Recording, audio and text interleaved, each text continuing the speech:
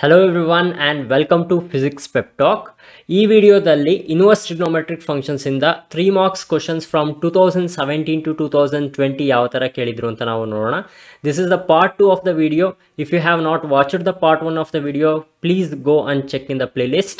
ಇವಾಗ 2017 ಅಲ್ಲಿ ಏನು ಕೇಳಿದ್ದಾರೆ ಅಂತ ನಾವು ನೋಡೋಣ. Write tan inverse of root of 1 plus x square minus 1 divided by x for x not equal to 0 in simplest form ಅಂತ ಅವರು ಕೇಳಿದ್ದಾರೆ.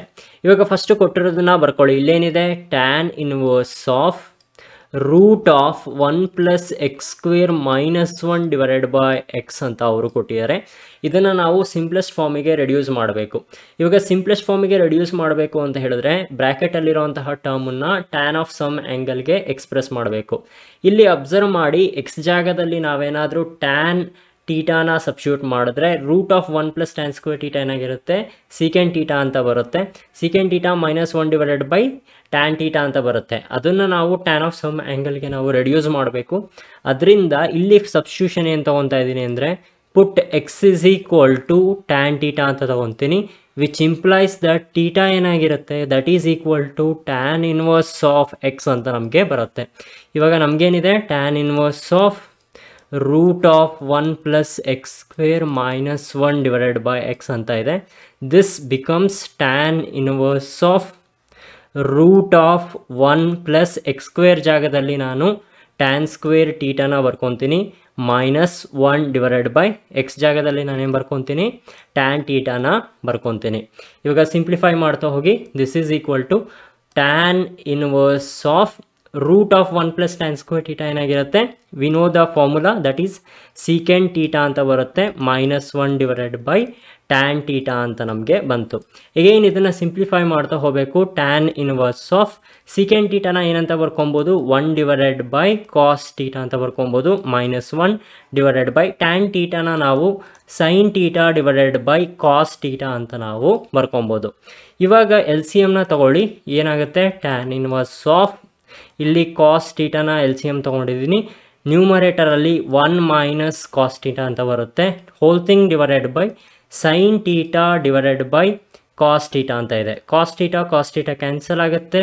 V left out with tan inverse of 1 minus cos theta divided by sine theta ಅಂತ ನಮಗೆ ಬಂತು. ಇವಾಗ 1 minus cos theta in terms of half ಆ್ಯಂಗಲ್ನ express ಮಾಡ್ಬೋದು. That is tan inverse of 1 minus cos theta ಜಾಗದಲ್ಲಿ 2 sine square theta by 2 ಅಂತ ಬರ್ಕೊಬೋದು whole thing divided by sine theta ಜಾಗದಲ್ಲಿ 2 sine theta by 2 into cos of theta by 2 ಅಂತ ನಾವು ಬರ್ಕೊಬೋದು. ಇವಾಗ 2 cancel ಆಗುತ್ತೆ. sin theta by 2 cancel ಆಗುತ್ತೆ. Therefore we left out with tan inverse of sin theta by 2 divided by cos of theta by 2 ಅಂತ ಬರುತ್ತೆ. This is equal to tan inverse of tan of theta by 2 ಅಂತ ನಾವು ಬರ್ಕೊಬೋದಲ್ವಾ. ಇವಾಗ tan inverse of tan of theta by 2 property use ಮಾಡಿದ್ರೆ ಏನು ಬರುತ್ತೆ that is theta by 2 ಅಂತ ಬಂತು. ಇವಾಗ theta ಜಾಗದಲ್ಲಿ ಏನು ಸಬ್ಸ್ಟಿಟ್ಯೂಟ್ ಮಾಡಬೇಕು we have to substitute tan inverse of x. ಅದರಿಂದ ನಮಗೇನು ಬರುತ್ತೆ ಅಂದರೆ half into tan inverse of X ಅಂತ ಬರುತ್ತೆ. ಇದು ನಮಗೆ ರಿಕ್ವೈರ್ಡ್ ಆನ್ಸರ್ ಆಗಿರುತ್ತೆ. This is the simplest form ಅಂತ ನಾವು ಹೇಳಬಹುದು. ಇವಾಗ 2018 ಮತ್ತು 20ನಲ್ಲಿ ಕೇಳಿರುವಂತಹ ಕ್ವಶನನ್ನು ನಾವು ನೋಡೋಣ. Prove that 2 tan inverse of 1/2 plus tan inverse of 1/7 that is equal to tan inverse of 31/17 ಅಂತ ತೋರಿಸಿ ಅಂತ ಅವರು ಕೇಳಿದ್ದಾರೆ. ಫಸ್ಟ್ ನಾವೇನು ತೊಗೊಳ್ಳೋಣ ಲೆಫ್ಟ್ ಹ್ಯಾಂಡ್ ಸೈಡಲ್ಲಿ ಇರೋಂತಹ ಟರ್ಮನ್ನು ಕನ್ಸಿಡರ್ ಮಾಡ್ಕೊಳ್ಳೋಣ. ಏನಿದೆ 2 tan inverse of 1 divided by 2 plus tan inverse of 1 divided by 7 ಅಂತ ಇದೆ. ಇವಾಗ ಫಸ್ಟ್ ಟರ್ಮನ್ನು ಅಬ್ಸರ್ವ್ ಮಾಡಿ ಏನಿದೆ 2 ಟ್ಯಾನ್ ಇನ್ವರ್ಸ್ ಆಫ್ 1/2 ಅಂತ ಇದೆ. ಇದು ಯಾವ ಫಾರ್ಮಲ್ಲಿದೆ 2 tan inverse of X ಫಾರ್ಮಲ್ಲಿದೆ. That is equal to tan inverse of 2x divided by 1 minus X square ಅಂತ ನಮಗೆ ಗೊತ್ತು. ಅದರಿಂದ ಇದನ್ನೇನಂತ ಬರ್ಕೊಬೋದು ಟ್ಯಾನ್ ಇನ್ವರ್ಸ್ ಆಫ್ 2x ಅಂದರೆ 2 ಇಂಟು ಎಕ್ಸ್ ಜಾಗದಲ್ಲಿ ಏನು ಮಾಡಬೇಕು ಹಾಫನ್ನು ಸಬ್ಸ್ಟಿಟ್ಯೂಟ್ ಮಾಡಬೇಕು divided by 1 minus X square ಅಂದರೆ ಏನು ಬರುತ್ತೆ 1 ಡಿವೈಡೆಡ್ ಬೈ 2 ಸ್ಕ್ವೇರ್ ಆಗುತ್ತೆ. ದೇರ್ಫೋರ್ 1 ಡಿವೈಡೆಡ್ ಬೈ 4 ಅಂತ ನಾನು ಬರ್ಕೊಂಡಿದ್ದೀನಿ plus tan inverse of 1 divided by 7 ಅಂತ ಇದೆ. This is equal to ಇವಾಗ 2 ಕ್ಯಾನ್ಸಲ್ ಆಗುತ್ತೆ.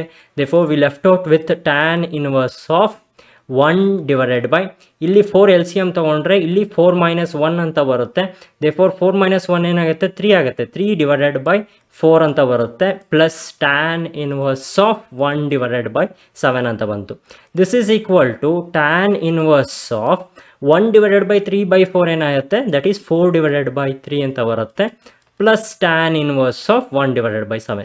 ನಾವು ಇವಾಗ ಯಾವ ಫಾರ್ಮಲ್ಲಿ ಬಂದಿದೆ, this is of the form tan inverse of X plus tan inverse of Y ಫಾರ್ಮಿಗೆ ಬಂದಿದೆ.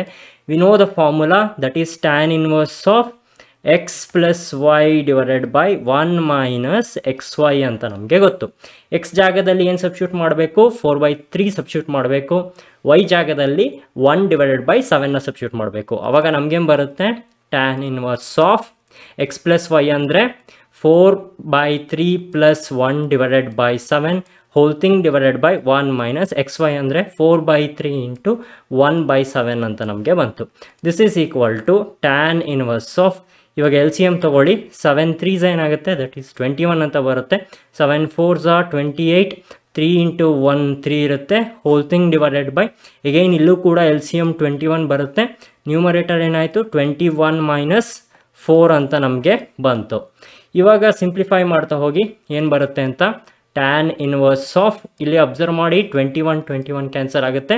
28 ಪ್ಲಸ್ 3 ಏನಾಯಿತು that is equal to 31 divided by 21 minus 4 ಏನಾಗುತ್ತೆ ದಟ್ ಈಸ್ 17 ಅಂತ ಬರುತ್ತೆ. This is the term in the right hand side. Therefore we have proved that 2 tan inverse of 1/2 plus tan inverse of 1/7 that is equal to tan inverse of 31 divided by 17 ಅಂತ ನಾವು ತೋರಿಸಿದ್ವಿ. ಇವಾಗ 2019 ಕೇಳಿರೋಂತಹ question ಅನ್ನು ನಾವು ನೋಡೋಣ. Prove that cos inverse of 4/5 plus cos inverse of 12/13 that is equal to cos inverse of 33 divided by 65 ಅಂತ ತೋರಿಸಿ ಅಂತ ಅವರು ಕೇಳಿದ್ದಾರೆ. ಇವಾಗ ಫಸ್ಟು ಲೆಫ್ಟ್ ಹ್ಯಾಂಡ್ ಸೈಡಲ್ಲಿ ಕೊಟ್ಟಿರೋಂತಹ ಟರ್ಮನ್ನು ಕನ್ಸಿಡರ್ ಮಾಡ್ಕೊಳ್ಳೋಣ. That is cos inverse of 4/5 plus cos inverse of 12 divided by 13 ಅಂತ ಅವರು ಕೊಟ್ಟಿದ್ದಾರೆ. ಇಲ್ಲಿ ಡೈರೆಕ್ಟ್ ಫಾರ್ಮುಲಾ ನಾವು ಯೂಸ್ ಮಾಡೋಕ್ಕಾಗೋದಿಲ್ಲ. ಫಸ್ಟ್ ಪಿ ಯು ಸಿನಲ್ಲಿ ನಾವೇನು ಟ್ರಿಗ್ನೋಮೆಟ್ರಿಲಿ ಫಾರ್ಮುಲಾ ಕಲ್ತಿದ್ವಿ ಅದನ್ನು ಯೂಸ್ ಮಾಡಿಕೊಂಡು ಇದನ್ನು ಸಾಲ್ವ್ ಮಾಡಬೇಕಾಗತ್ತೆ. ಇಲ್ಲಿ ಕಾಸ್ ಇನ್ವರ್ಸ್ ಆಫ್ 4/5ನ ನಾನು y1 ಅಂತ ಕನ್ಸಿಡರ್ ಮಾಡ್ಕೊತೀನಿ. ಕಾಸ್ ಇನ್ವರ್ಸ್ ಆಫ್ 12/13ನ y2 ಅಂತ ಕನ್ಸಿಡರ್ ಮಾಡ್ಕೊತೀನಿ.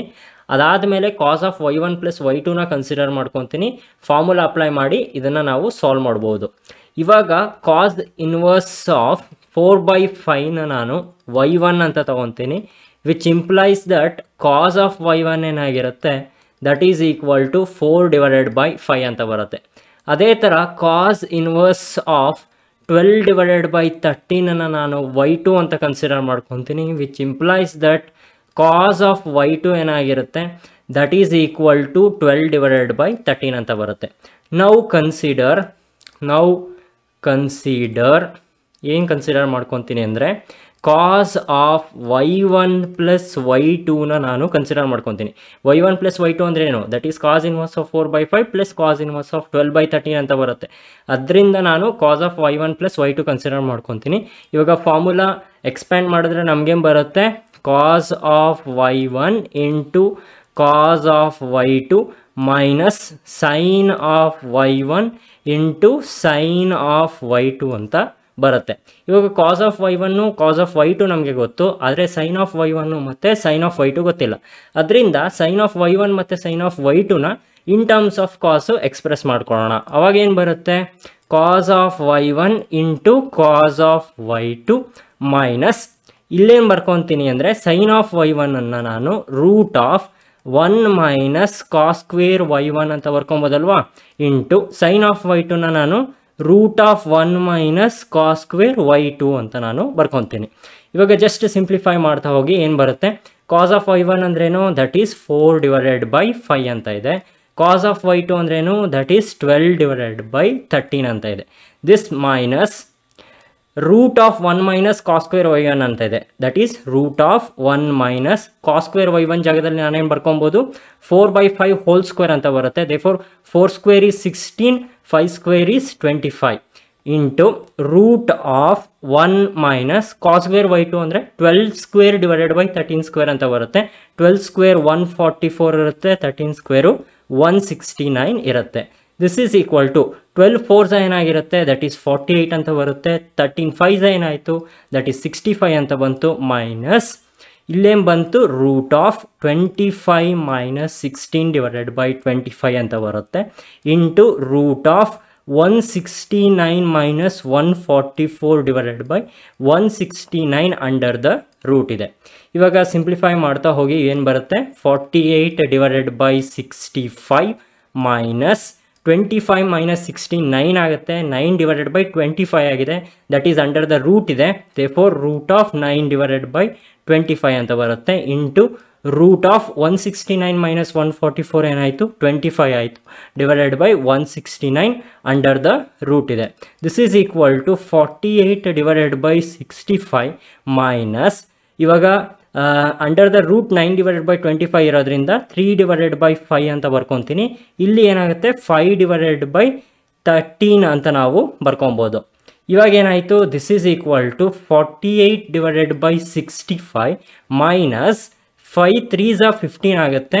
13 5s ಏನಾಗಿರುತ್ತೆ, 65 ಆಗುತ್ತೆ. ಈಗೇನು ಎಲ್ ಸಿ ಎಮ್ ತೊಗೊಂಡ್ರೆ ಏನಾಯಿತು, 65 ಎಲ್ ಸಿ ಎಮ್ ಬರುತ್ತೆ. ದಟ್ ಈಸ್ 48 ಮೈನಸ್ 15 ಅಂತ ನ್ಯೂಮರೇಟರಲ್ಲಿ ಬಂತು. 48 ಮೈನಸ್ 15 ಎಷ್ಟಾಯಿತು, that is equal to 33 divided by 65 ಅಂತ ಬಂತು. This is cos of y1 plus y2 ಬಂದಿರೋದು.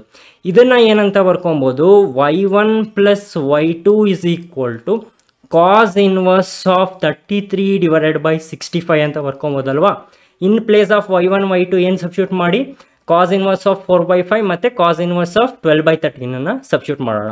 ಆವಾಗ ನಮಗೇನು ಬರುತ್ತೆ, cos inverse of 4 divided by 5 plus cos inverse of 12 divided by 13, that is equal to cos inverse of 33 divided by 65 ಅಂತ ಬಂತು. That is the term in the right hand side. ಇದು ನಮಗೆ required answer ಆಗಿರುತ್ತೆ. Alternative method ಮಾಡ್ತೀರಾ ಅಂತ ಹೇಳಿದ್ರೆ, alternative method ನೋಡ್ಕೊಳ್ಳೋದಾದರೆ ಡೈರೆಕ್ಟಾಗಿ formula use ಮಾಡಿ ಮಾಡ್ಬೋದು. ಇವಾಗ cos inverse of A by B ಏನಾಗಿರುತ್ತೆ, that is equal to tan inverse of root of B square minus A square divided by A ಅಂತ ಬರುತ್ತೆ. ಈ ಫಾರ್ಮುಲಾ ಯೂಸ್ ಮಾಡಿಕೊಂಡ್ರೆ ನಿಮಗೆ tan inverse of X into tan inverse of Y ಫಾರ್ಮಿಗೆ ಬರುತ್ತೆ. ಆವಾಗ again formula apply ಮಾಡಬೇಕು. That is tan inverse of X plus Y divided by 1 minus X Y ಬರುತ್ತೆ. ಆವಾಗ ನಿಮಗೆ ಯಾವ ಫಾರ್ಮಿಗೆ ಬರುತ್ತೆ ಅಂತ ಹೇಳಿದ್ರೆ, tan inverse of A by B ಫಾರ್ಮಿಗೆ ಬರುತ್ತೆ. Again you need to convert that into cos inverse of something. ಅದರಿಂದ tan inverse of A by B in terms of cos inverse ಬರೆದ್ರೆ ನಮಗೇನು ಬರುತ್ತೆ ಅಂತ ಹೇಳಿದ್ರೆ, that is root of A square plus B square divided by B ಅಂತ ಬರುತ್ತೆ. ಈ ಎರಡು ಫಾರ್ಮುಲಾ ಯೂಸ್ ಮಾಡಿ ಕೂಡ ಮಾಡ್ಬೋದು. ಯೂಶಲಿ ನಿಮಗೆ ಈ ಫಾರ್ಮುಲಾ ಗೊತ್ತಿರೋದಿಲ್ಲ, ಅದರಿಂದ ಯೂಶುವಲ್ ಮೆಥಡಲ್ಲೇ ಮಾಡೋದನ್ನು ನೀವು ಕಲ್ತ್ಕೊಂಡಿರಿ. ಸೊ ಈ ವಿಡಿಯೋದಲ್ಲಿ 3 ಮಾರ್ಕ್ಸ್ ಕ್ವಶನ್ಸ್ ಅಷ್ಟು ಕಂಪ್ಲೀಟ್ ಮಾಡಿದ್ದೀನಿ. You can also check the playlist 1 marks ಮತ್ತು 2 ಮಾರ್ಕ್ಸ್ ಕ್ವಶನ್ಸ್ ಕೂಡ ಮಾಡಿದ್ದೀವಿ. That's it for this video, guys. If you like our efforts, please do like, share, comment and subscribe. I'm your teacher Mukund. I will meet you in the next video. Until then, have a nice day. Bye.